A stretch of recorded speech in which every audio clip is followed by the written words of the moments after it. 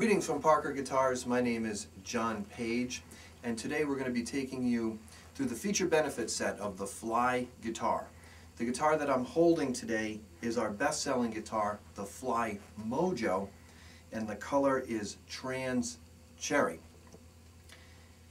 Now, as many of you know, Parker Guitars was founded in 1993 by Ken Parker and Larry Fishman. His original design concept included the fact that he wanted guitars to be a lot lighter than what they had been until that period of time. As you know, guitars can be quite heavy. Oftentimes they're unbalanced, so that when you're in the playing position, the guitar will either dip this way or it'll even come back up on you like that.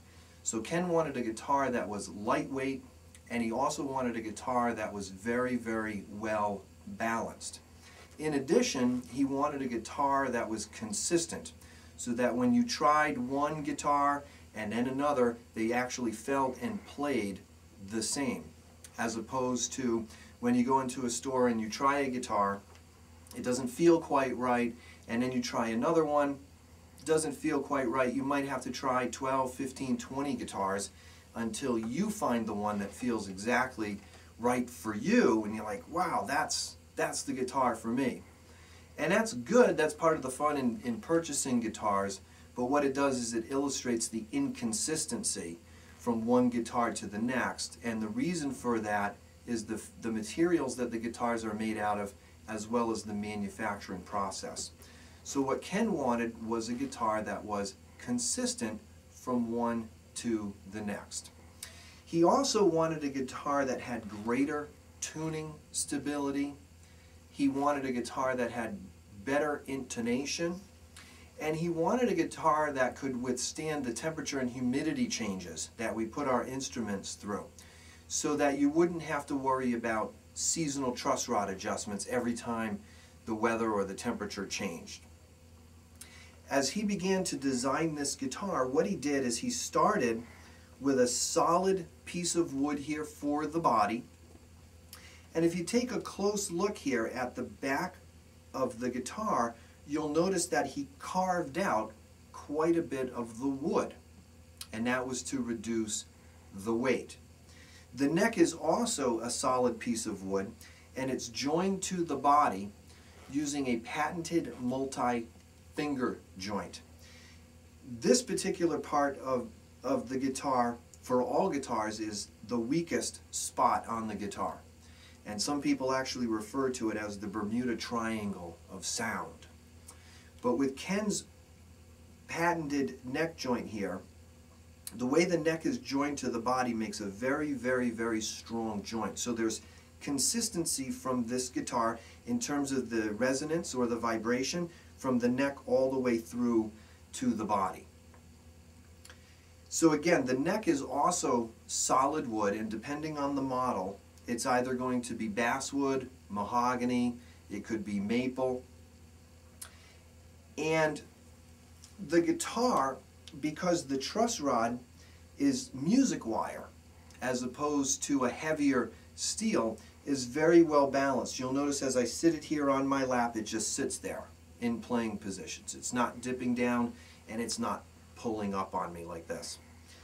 Now, because Ken had removed so much wood from the back of this guitar to make it lightweight, 4.5 to 5.5 pounds depending on the model, he also was removing some of the strength of that wood and some of that tone. So to bring strength and tone back into the guitar, what he did is he combined carbon, glass, and epoxy. It's kind of like when we were in elementary school and we combined newspaper, wallpaper paste together to make paper mache. In Ken's case, what he did is he combined carbon, glass, and glue to come up with this new material. And when you watch the video of the factory tour, you'll actually see that material. It's called a carbon, glass, epoxy composite material. It's about the thickness of a business card. And what happens is a layer of it gets applied right here on the back of the neck, and another layer gets applied across the whole body. The glue itself is heat activated, so when you watch the factory tour you'll see some ovens. But once it's baked on, it becomes all one piece, and it strengthens the guitar to such a degree that it is no longer susceptible to temperature and humidity changes, so that seasonal truss rod adjustments become virtually unheard of on a Parker guitar. Now there is a truss rod. This is where the truss rod is found on the Parker guitar. And again, we use music wire, otherwise known as piano wire, because it's very, very lightweight. We also use Spurzel locking tuners for a couple of reasons. One, they're American made, but two, they're the best. So we use Spurzels for greater tuning stability. The nut here is a self-lubricating Graphtec nut. We use stainless steel frets on the guitar, because as you know, with a regular guitar, frets are made out of a softer material. And the reason they use a softer material is that using anything hard with tangs will actually split the wood, whether it's ebony, rosewood, or maple. If you tap a hard steel or a hard metal into that wood, it'll actually split the wood. So to overcome that, to use hardened stainless steel, we use an epoxy to apply the fret to the fingerboard. And again, when you see the factory video, you'll see that process actually take place. But soft nickel, when it's used on a regular guitar, you know that those frets will wear out, which will require a fret job. If you can find somebody to do it properly, and secondly, it's expensive. Stainless steel, though, will not wear out. In fact, your fingers will probably wear out before the fret does. For the fingerboard, instead of wood, we use a carbon glass composite material. Again, it's about the thickness of a business card. And we do that for a couple of reasons. One, it gives us a platform to apply the stainless steel frets to the guitar. Secondly, unlike wood, it's not going to get sticky, it's not going to gum up, I should say. It doesn't really require any cleaning, although if you do want to clean it, you use just a damp cloth.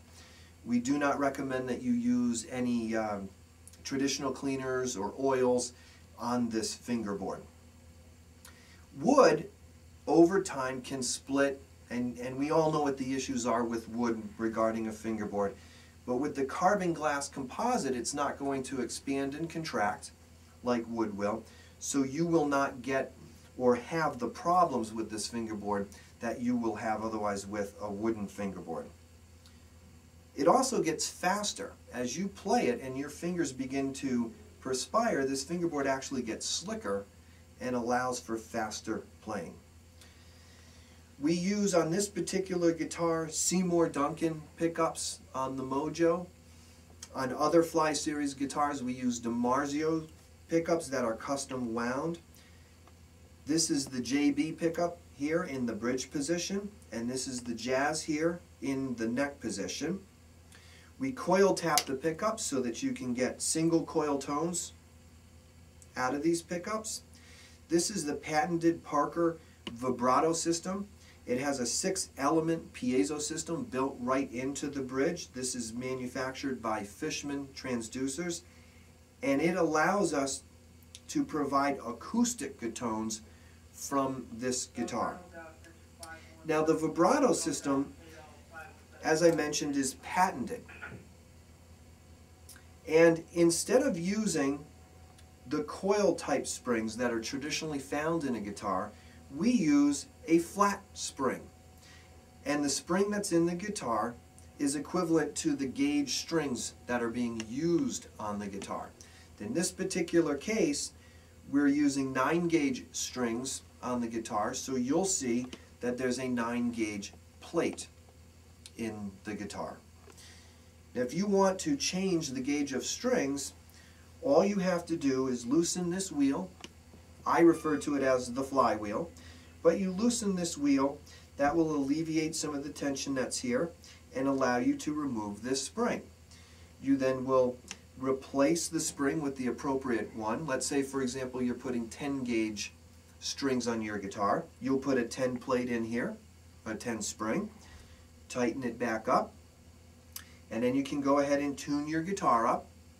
Now you may have to tighten this down once or twice after that, but what you don't have to do, like on a traditional guitar, when you change the gauge of strings, what happens is the bridge will pull up on you. So you have to get back in there with a screwdriver and tighten down those screws to bring the bridge back flush to the guitar, and then you have to do that process 2, 3, 4, 5 times.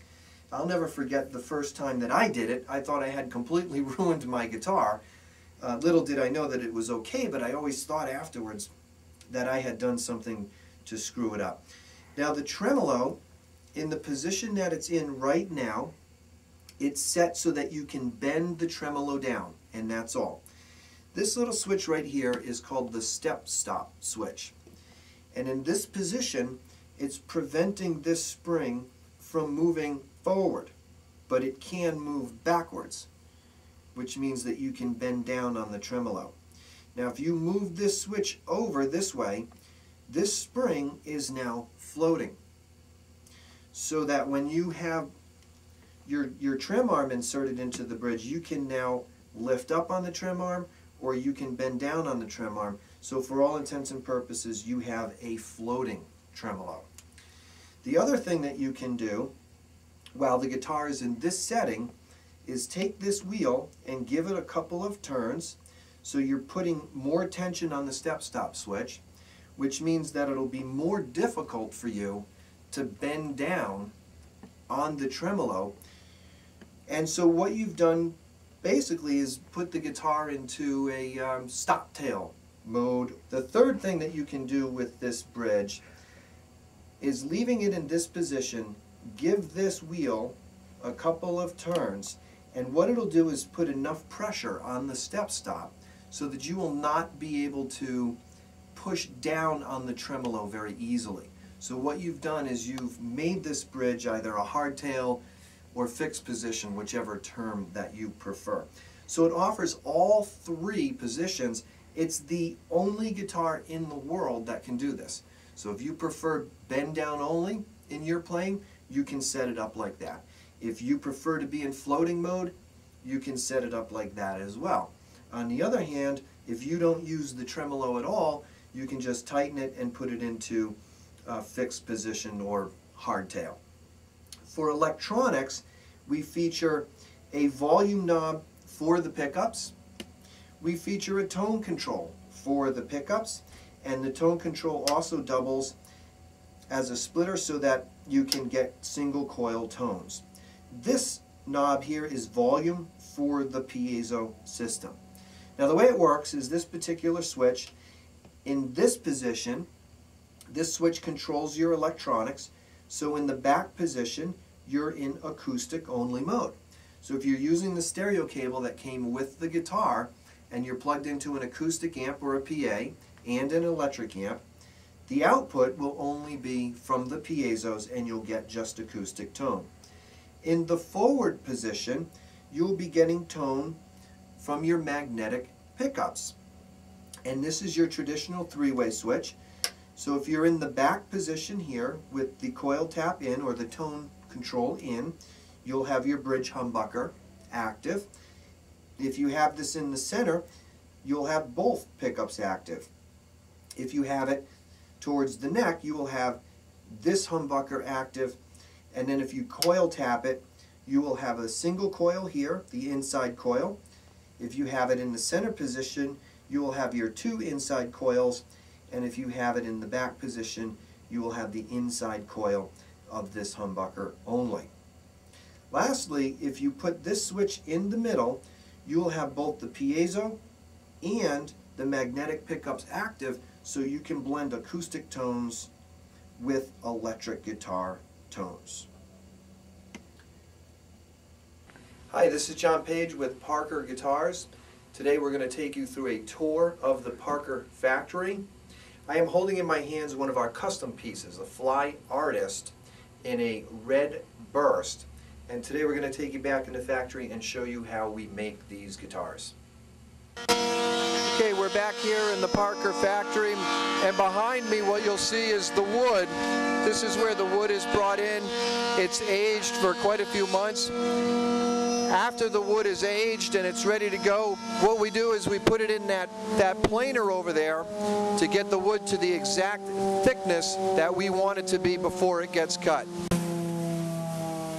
Okay, once we have the wood to the exact thickness that we want it to be, what we will do is put this plexiglass template on the wood, and just with a pencil, just draw the template of the fly guitar right there on the wood. What we will then do is take it over to one of our band saws, and we will actually cut out the Parker shape. From there it goes over to the CNC machine, so let's go there now and see what that looks like. When it comes out of the CNC machine, you can see how thick it is. It's actually quite heavy at this particular point in time. This particular piece of wood will become a fly guitar. Over here at the CNC machine is where we do most of the cutting of the wood. And you can see in here the CNC machine, this is a fly guitar, and the neck has already been joined to the body, and it's going through its final cut. It takes about 12.5 minutes for it to cut. So we'll just watch the machine work here for a moment or two.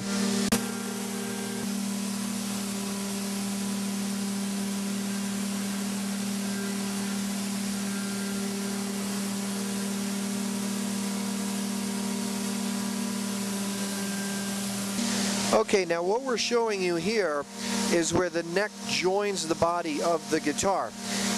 At Parker, we use a patented multi-finger joint, and if you look closely, you can see that joint. We can't really show you too much of it because of the proprietary nature of that joint. However, we do use just a very common wood glue here. The reason for that is when this guitar is baked, this glue will actually soften up. The neck and the body will find exactly where they want to be, and then when it comes out of the oven and cools down, the neck and the body will be joined together solidly. And then what we'll do in our swing department, which we'll show you in just a few moments, is we are going to manipulate the neck so that we get the perfect radiused neck. Okay, I'm holding here one of the truss rods that we use on the Parker fly guitar. You'll notice that it's very thin, it's very slender. It's also very, very lightweight. And this is actual piano wire or music wire. And the reason we use this is because it's very lightweight. One of Ken's design concepts was that every piece of the Parker guitar had to be as light as possible. What it does also is it makes sure that the guitar is perfectly balanced so that when you're in playing position, you don't have to fight the neck. Now what we do on the fly guitar is we will route out the neck here and insert the truss rod. In this particular neck, the truss rod's already been inserted. Now this is a night fly neck, and you can see where it's already been routed for this truss rod to be inserted. And over here on this neck is what it looks like after the truss rod has been inserted and this has been covered up. Now before we take you over to the composite department to show you how that process is done, we just wanted to show you a few that are works in progress. This is before it gets to the CNC machine, but you can see there's large stacks of guitars. We're trying to produce as many guitars as we can per day while maintaining the quality and the integrity of the Parker line. Okay, so we're back here in the composite room. We're going to talk to you a little bit about the composite materials that we use. Now we use a composite material. It's a mix of carbon, glass, and glue. It's a proprietary process that we use to strengthen the overall guitar, the integrity of the guitar, so that it's not susceptible to, or I should say it's less susceptible to temperature and humidity changes. It assists us with the tuning stability of the guitar, it assists us with intonation, and it assists us with truss rod adjustments. Seasonal truss rod adjustments become virtually unheard of with Parker. So over here is where we keep the composite materials. It's kept in a freezer because the composite material, the glue that's embedded in it, is actually heat activated. So this is what it looks like. It comes to us. This particular piece comes to us in the shape of the guitar. Now if I were to keep my fingers on here for any amount of time, I'd begin to feel the tackiness of the epoxy that is inside there. The other strip that we use, which goes along the neck, looks like this. And so what we'll do now is we'll walk back into the composite area and show you exactly how this process takes place. Now here we have a fly guitar that's in a clamping device, and it's kept here at about waist level. And what happens is a glue will be applied here to the neck. This particular piece of composite material will be applied here where the truss rod is. And then what will happen is the composite material that is in the shape of the guitar will be applied to the entire back of the guitar. It will then be allowed to cure for a bit. And what will happen after that is it'll be wrapped up in these materials right here. It's a cotton-like material that resists glue sticking to it. And here's a closer shot of that material right here. This is the cotton-like material, and this is a little bit softer and smoother. Once it's wrapped up into this material, it'll be placed into a heat-resistant plastic bag, and it will be hermetically sealed. In other words, all the air should be vacuum sealed. So all the air will be sucked out of that bag, and then from that point forward it'll be placed in an oven to 350 degrees, and the guitars are placed in here for approximately 2.5 hours. We do both the necks and the guitars here, and again they're in there for about 2.5 hours. Now when they come out, we let them cool. They take quite a while to cool, and once they come out of the bags, then they have to be removed from that material and they have to be all cleaned up. You can see in this oven as well that we can also bake guitars in this oven. This is actually a pizza oven, so if you can believe that, it's more like a restaurant. We've got pizza ovens and we have freezers. Okay, now once it comes out of the oven and it's taken out of that plastic bag, it's actually pretty messy looking. But once it gets cleaned up, this is what it's going to look like. Now here's the back of the body, and you can see the carbon glass material now has been bonded completely to the back of the guitar. If you look closely, you can see just how thin that material really is. So again, it went from this state of being frozen to now it is completely part of that guitar.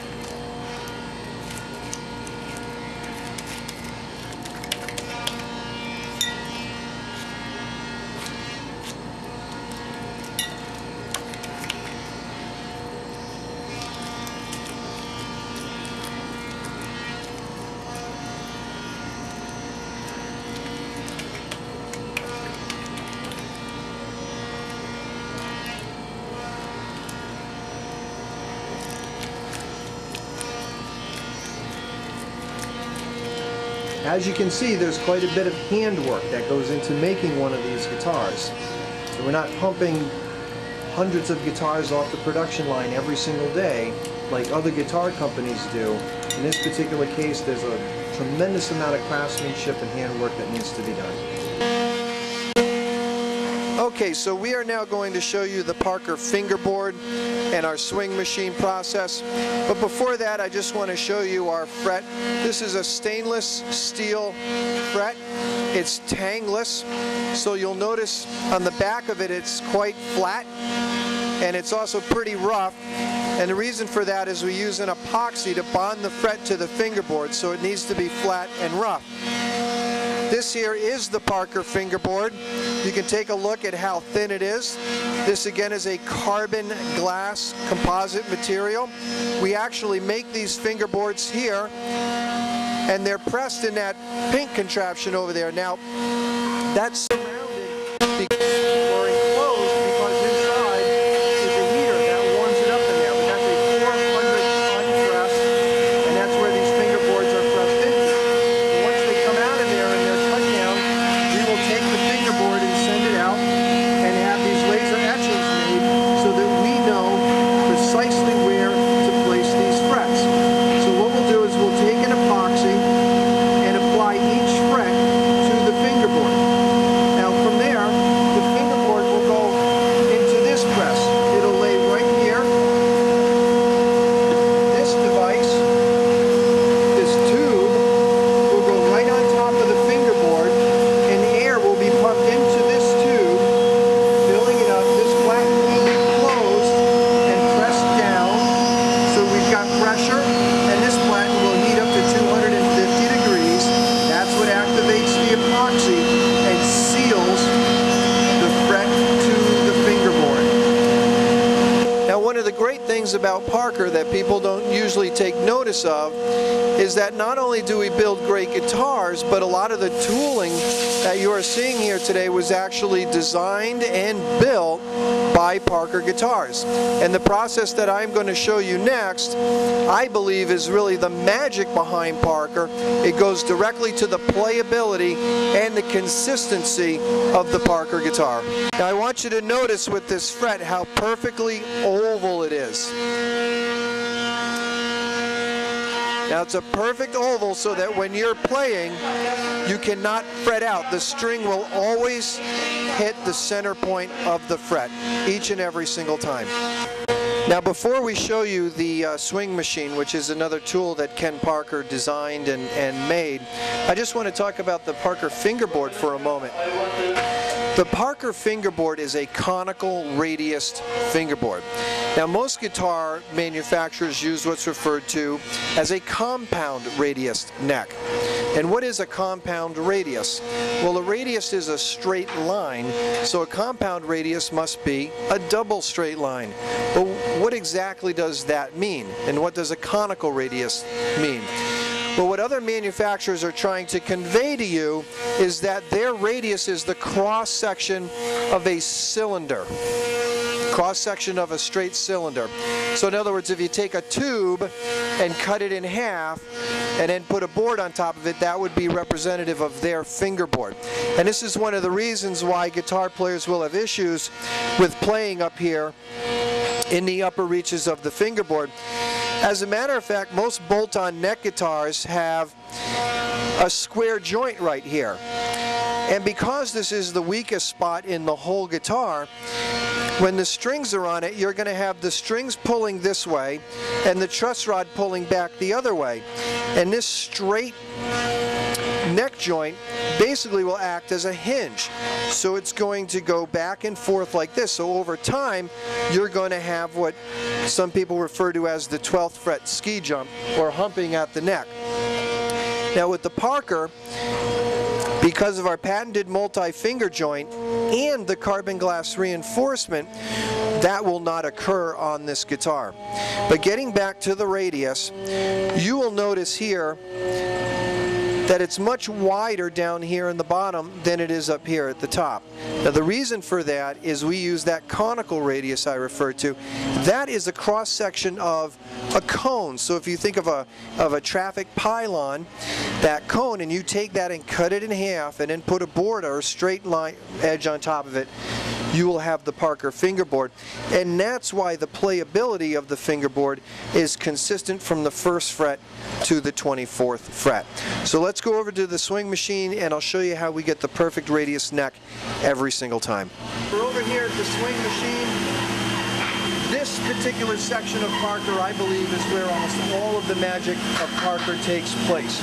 And this machine was designed and made by Parker Guitars. And basically what we're going to do is take the Parker guitar and put it into this jig. Once we get it locked in, and we won't show you the whole process here, but once we get it locked in, what we will do is take this device. It's a clamping type of device that will attach back here, and this particular, you notice it mirrors the headstock, so it'll sit right down here in the headstock. It has 6 individual strings, it has tuning pegs, and it has an electronic tuner. And what we will do is take this device and affix it to the guitar. We will then actually tune the guitar up to pitch. So what we're going to do is put the tension on the guitar here that will be there when it's a completed guitar. There's not a single other guitar manufacturer in the world that does this process. So we're pulling up on the neck, creating a curvature. And then what we'll do is take this dial, and right here, underneath the 5th fret, we will begin to push back up onto this neck. And there's an actual meter here that will measure here the exact amount of relief, so that when we achieve the relief that we want, we will lock this whole thing into place. We will remove this fixture from the guitar, and then what we will do is we will actually swing this guitar up against a belt sander. By doing this, we will achieve the perfect radius neck every single guitar that we make. And that's why if you were to try a Parker guitar, say in New York City, and then fly out to Los Angeles and try one, they're going to feel and play exactly identical. Now here we have a fingerboard that has had the frets applied to it, and it's actually in the process of drying. Once this drying process is complete, it'll be taken over to a carbide cutter, a very special tool that we have to trim these frets down so that they're nice and smooth. Once that is complete, we will then apply this fingerboard to the neck of the guitar. We will put it back into this device, pulling that clamp down, turning the platen on. Again, it heats up to 250 degrees. We put it in for approximately 20 minutes. That's what will activate the epoxy from the fingerboard, and that's what attaches the fingerboard to the neck of the guitar. Now remember, this process takes place after we sand down the neck and have the radius exactly the way that we want it. Okay, so over here in this department is where we're going to apply the actual headstock logo to the guitar. Now over here, what you'll see are these brown devices with clamps. Those are called platens. Now once the headstock logo is applied to the guitar, it'll be placed in that device. It heats up to about 200, 250 degrees, and that's how the headstock is applied to the guitar. Over here you'll see these gentlemen working on some necks. After the logo headstock is applied, there's a tremendous amount of handwork that has to be done to clean it up, and we can watch them work for a few seconds.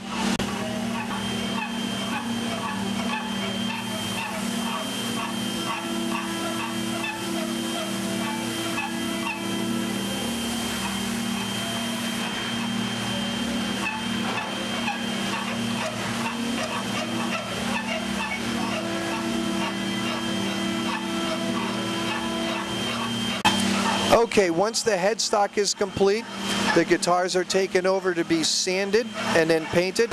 Okay, now over here we have our sanding department, where after the composite materials are applied, after the fretboard is applied to the guitar, they come over for a final sand. Well, it's not the final sand. We sand about 6 dozen times, but this is what the guitar will look like once it's been out of this process, or once it comes out of this department.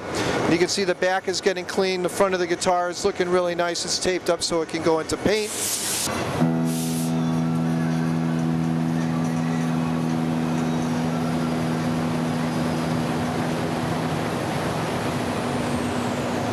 Now the purpose here of showing you this is to show you how labor intensive these guitars are and exactly how much handwork and detail is actually done.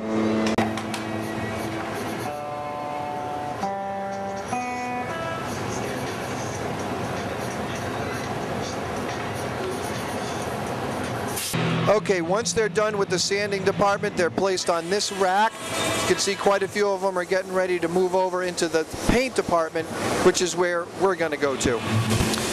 Okay, this guitar that you're looking at right now is a Fly Deluxe in Ice Blue Burst. Now, it came out of the paint department recently, and it needs clear coat and a couple of other items, but we just wanted to show you what it's going to look like once it comes out of the actual paint booth. So we're going to head into the paint booth right now, and as we're heading over, you can see some guitars that have come out of paint here recently. Okay, so we're in the actual paint booth of Parker. This is a Fly Deluxe in Magic Blue that's being painted. This is Sharon, our famous painter, who's more of an artist than an actual painter. But as these layers of blue are being applied, what will happen in the drying process is that the guitar will be placed on a spinner before it gets its clear coat and the final. And you can see this guitar here is being placed on the spinner as we shoot here. And we've got 8 guitars here spinning, and over here we'll see we've got about 7 more. Those are all Nightfly guitars, whereas hanging on the spinners are Fly guitars.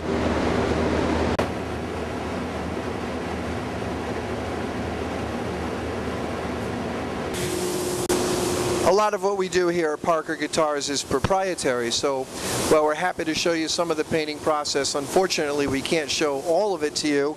But here's a Black Cherry Burst Mojo that's come out of the paint booth recently, and you'll notice in the background one of our booths. This is actually where we'll cure the guitars after they get painted. It's heat and humidity controlled, so they will stay there in for a period of time to let the paint dry and cure. And then from there, they will head over into our wet polish area, and then from there into final assembly. So let's go. So this is the wet sand area and final polish.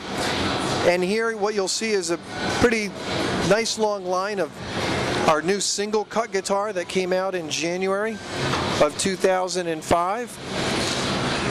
Over here you'll see a line of Fly guitars with the exception of this one, which is a single cut. But after the paint department, they'll come over here at this table where they're wet sanded. And then over here, these are our buffers, where after they get wet sanded, they're actually going to get buffed and polished.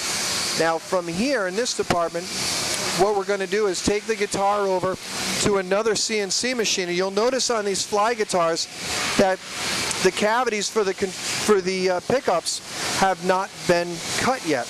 And we are the only guitar company that we're aware of that actually cuts these pockets out after the guitar's been painted.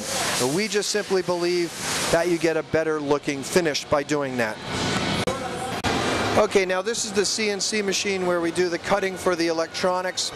So at this process, we're going to cut the layout for the pickups and so on and so forth. And then from here, it's going to go over to our electronics department, which we'll walk over to.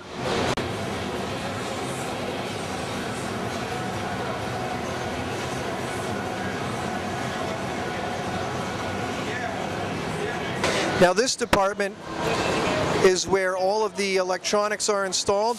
You can take a look at the different pieces that are used here. This is a Fly Mojo in Trans Cherry. You can see that the bridge has been installed. Pickups and knob control layout will come next, as well as the rest of the electronics.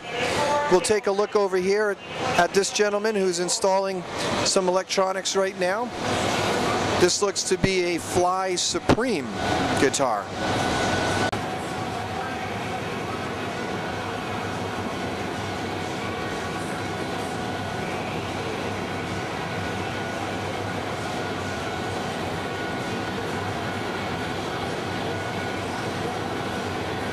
Actually, this is a nylon fly guitar. Okay, so now we're in the final assembly room where the tuners and various controls are put on. This is for the most part the last step for the Parker guitar.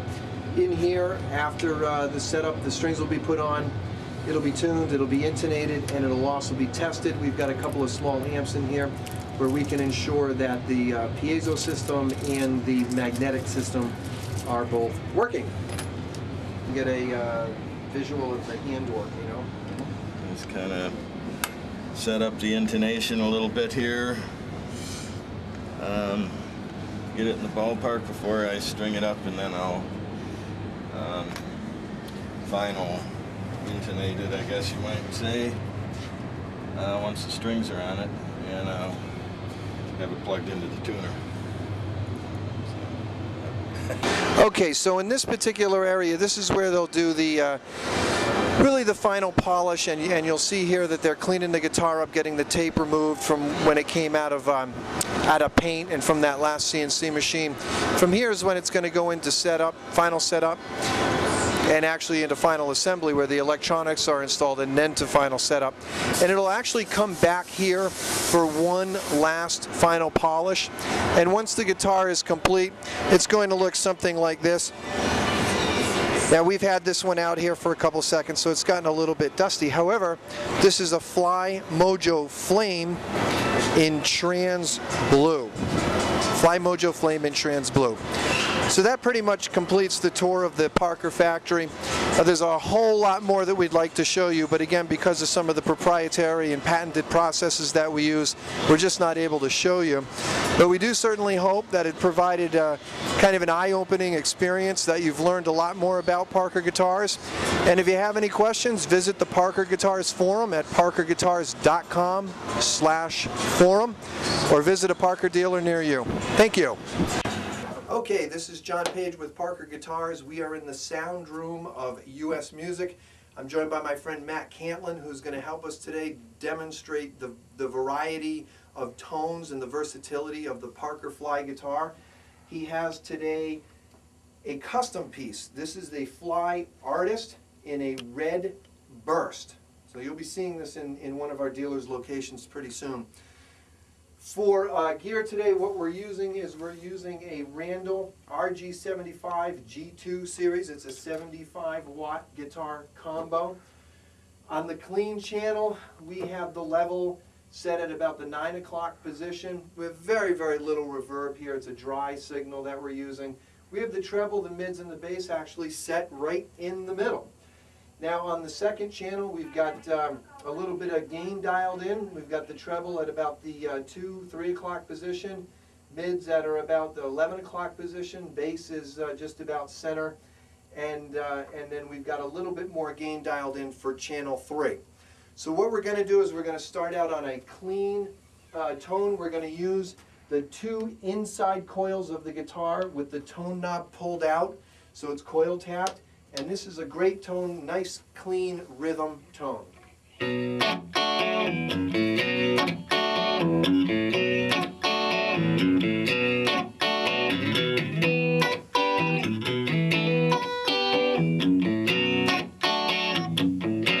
Okay, next what we're going to do is we're going to flip the selector switch up so that we are using the single coil neck. Now I want you to notice that this particular selector switch we have in the forward position.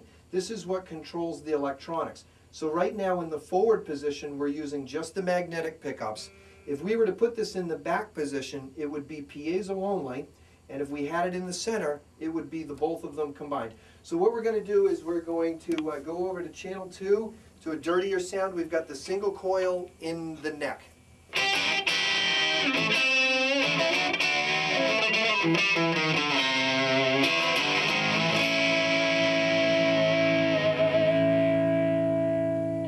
Okay, now what we're going to do is we're going to push the tone control in. So we go to the humbucker. We're going to use the bridge humbucker in this setting. We're going to go to channel 3 for real over-the-top heavy gain sound.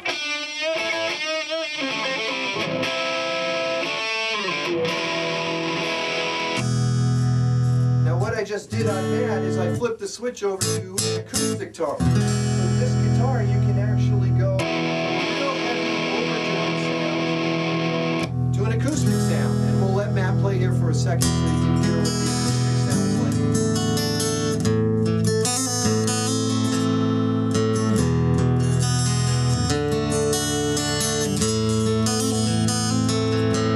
Now if you're a guitar player in a band, you're the only guitar player in the band, you can actually combine these 2 tones together by putting this in the middle. We'll turn the gain down, the volume down a little bit on the magnetics. Now you can hear the acoustic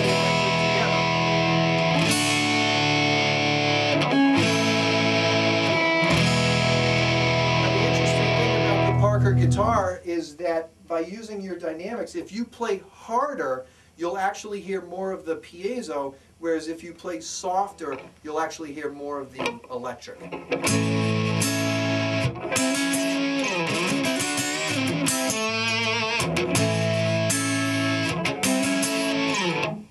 So what we'll do now is we will go up here to the neck humbucker. We're going to dial the tone almost all the way down. And we're going to go back to a nice clean tone over here on this Randall. And we'll get to hear a nice warm jazz sound. And a lot of people don't think of Parker, I know I never did, as a jazz guitar. But the fact is it's so resonant, you know, like an old jazz box.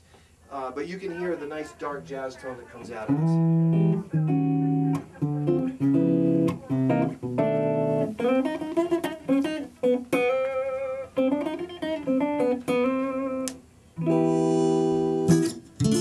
Now what I just did there is while Matt was playing, I dialed in some of the acoustic tone so that you could hear it. Because the Parker is a solid body, not a hollow body guitar like an old jazz box.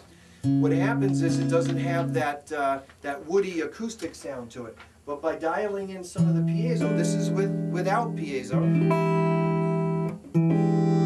This is with the piezo, you get some of that woodiness of an old hollow body jazz box.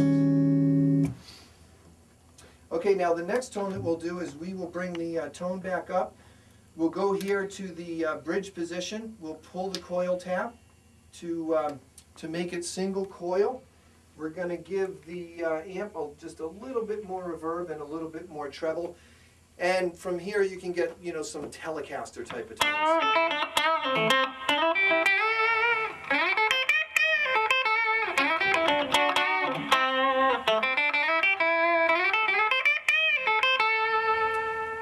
Now at this point, if you were to bring the piezo back in, you're going to get a Telecaster tone plus acoustic.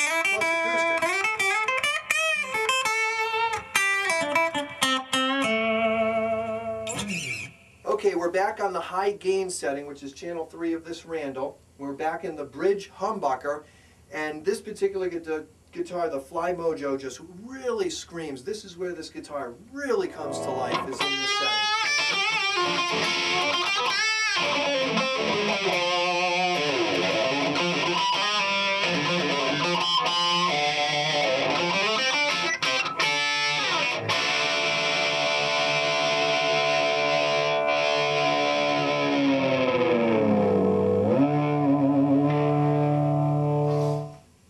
Okay, so we're going to show you now perhaps the best clean tone that you'll ever hear. So it's the 2 inside coils of this guitar going through this Randall, combined with the piezo system, the acoustic guitar. By the way, today as an acoustic amp, we're actually using a bass guitar amplifier by our sister company Eden. This is the Eden Nemesis 120 watt EFT bass guitar amplifier. And so again, clean tone here and acoustic tone here.